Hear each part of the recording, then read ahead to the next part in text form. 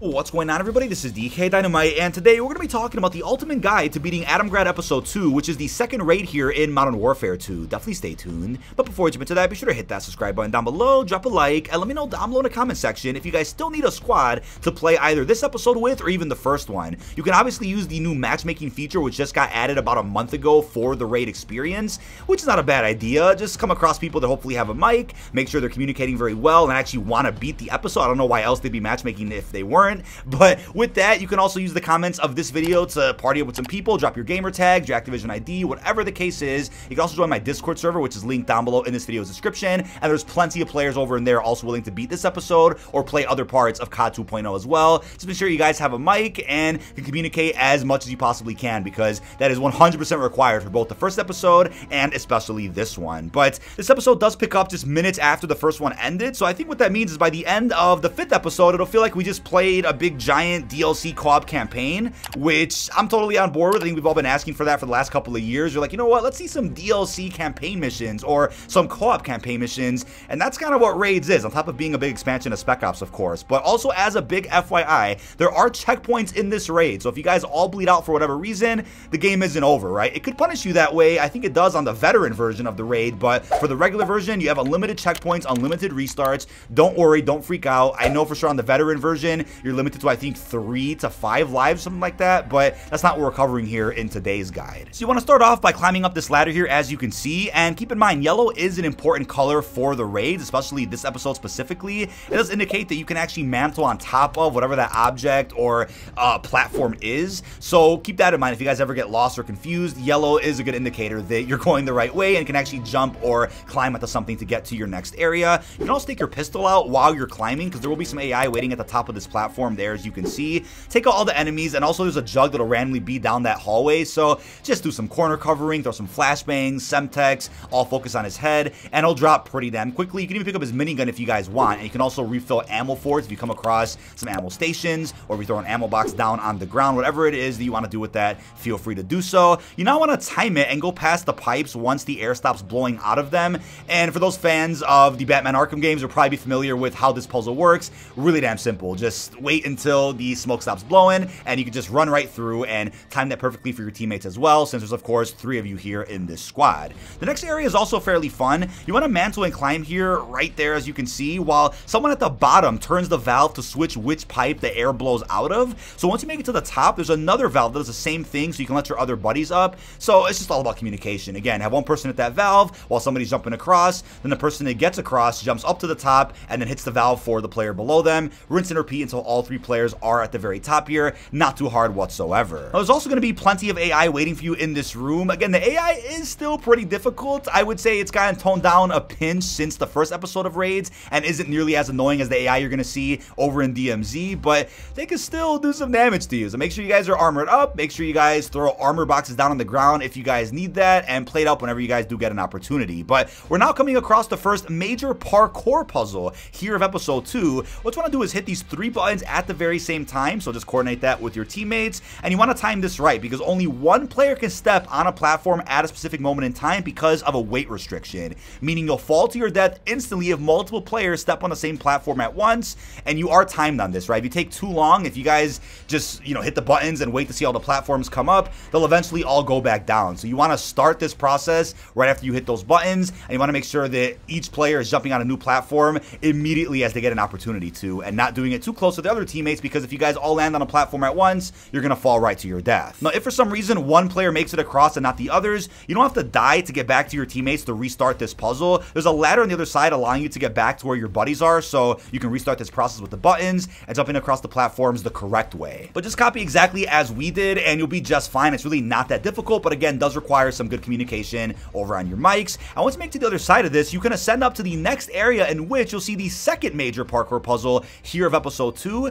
The same rules do apply. You want to hit all 3 buttons at the same time, but this time, the timing in which the platforms drop is a bit tougher. You also have 2 sides of platforms you need to jump through. You want to make sure you're jumping on each one perfectly, with your teammates following close behind, but not too close to where they're jumping on the same platform as you.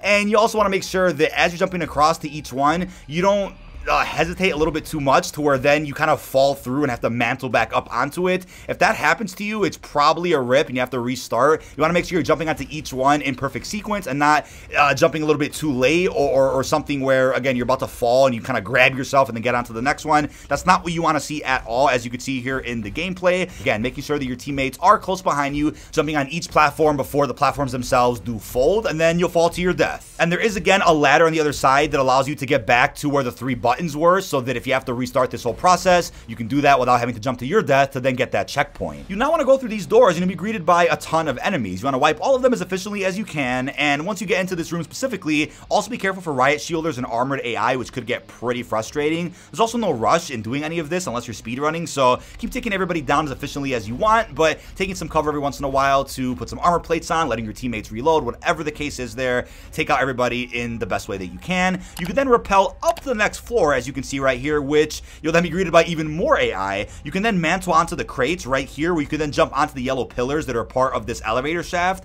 And remember, yellow is an important color, so every time you see that color, that probably means that you can mantle on some of the pillars or parts of that environment wherever you're looking at. This next puzzle is quite simple. The goal is to rappel up the rope, but you obviously can't because there's a fire that's in the way. You want to use the valve to put out the fire, but time it so the teammate starts rappelling up just a second or so after you actually hit that valve. The teammate will get an indication, or an audio cue I should say, that the fire is being put out. So once you hit that valve, it'll take about a second or two, then the fire will go out. They rappel right upwards. They'll have plenty of time to get to the top, and they once again have to be careful with the AI that's waiting for them on that next platform. Repeat that process for your second teammate, but then at the very top of there, obviously you'll realize, oh, we left somebody behind. There's a second identical valve just sitting up there that will allow you to put out the fire that's blocking the rope. So the people that go up to that platform can then turn that valve, allowing that third player who's stuck at the bottom to then rappel up the rope without being burned alive. Now, once you're all at the top, you can press that button to proceed into the next space and get ready to be bombarded by even more AI, specifically down these corridors. And again, take cover if you need to while you plate up and reload or do whatever you gotta do. It gets crazy, and believe it or not, if you guys aren't being careful enough, you can all get down pretty quickly. And if one of you guys is a medic, obviously you got a self-revive or revive pistol field upgrade. Use that to your advantage, but I recommend keeping that for later in this episode, as you're about to see. You'll eventually come across this hatchet where you can fall into, and then you'll find the third major parkour step of this episode. This time, not only do you have to go through 2 sets of platforms like we did before, but you have to cut through to the other side at a specific moment in time, while timing that perfectly so that your teammates don't jump on the same platform as you, or don't fall to their death for taking too long to actually jump. You'll see exactly on screen where you have to cut through, or when you have to cut through to that other side, so don't be fooled by the additional platforms that spawn in towards the back. That's probably there just to fool you, or because there's intel sitting back there, but you have to cut through specifically right here on screen, as you guys saw. And once one person cuts through, make sure your other teammates are ready to cut through right there, as you can see. Now, it feels like the timing of this parkour puzzle is a bit different, where the first set of platforms feels like the previous sets you did, but the second set of platforms feels like the actual platforms themselves drop a lot faster than the other sets we did earlier. So you want to make sure you time that right, and upon doing this at least 1 or 2 successful times, you'll be able to breeze through this in any other attempt that you do of this episode in the future. Now, once at the other side, you notice that there's a ladder that also allows you to get back to the beginning where those buttons were, in the case that when you guys got separated and need to get back to restart this whole process. Again, that's there in the case that you guys need to all hit those buttons again and run through the entire set of platforms all the way over again. But with that, once everybody is right here successfully on the other side, you can go through this specific door. You'll see a crack in the floor as well, in which you can fall through. There's a ton of armored AI waiting for you, so also be careful. You get some creepy colder vibes when using your flashlight. As you guys can see, it's a pretty cool part here of this mission, and gives heavy campaign vibes as well for those out there that like some of these darker spaces. You might even come across some Perseus logos, which I'll be talking about in a separate video. Infinity Ward is indeed continuing to solidify that Black Ops and Modern Warfare are fully crossed over, which I'm totally on board with, and I can't wait to see how else they expand on this in future raid episodes.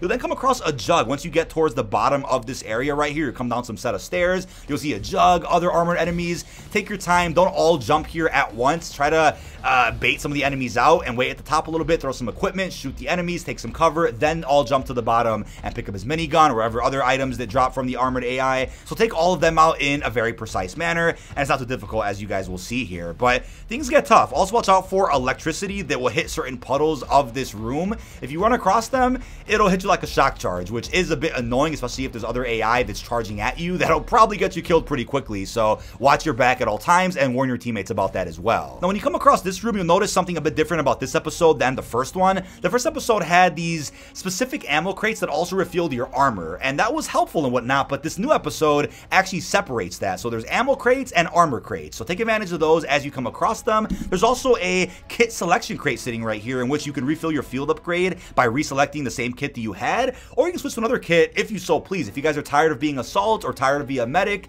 and you want to be a recon or something else, you can switch between your kits right here in this room, which is awesome. A cool new feature that hopefully will be incorporated in future raid episodes as well. You'll then breach this door where you'll come across the final puzzle of episode 2. It really isn't that hard, and if anything is a tad easier than the final puzzle of episode 1. It does require more communication though than the parkour steps of this episode. There's going to be 3 buttons in this room, as you can see. One that ventilates toxin that's in the other room, one that shuts off a fan in the other room, and one that opens the door to get into that room that you can see right here behind the glass. You want to have one person go in at a time. Obviously for speedrunning purposes, you'll probably find a better way to do this where 2 players go in at a time, but we're not going to go through that here in this guide. One person has to wait here by this door while waiting for another player to hit the ventilation button first, which clears the gas in the room you're about to go in. And once the player hits that ventilation button, they also have to hit the other button, which is right beside, it's a couple of feet away, that opens the secret door. Once that player does that for you, this first player right here, so from my perspective, is going to go through this room. So the ventilation will work for about 40 seconds,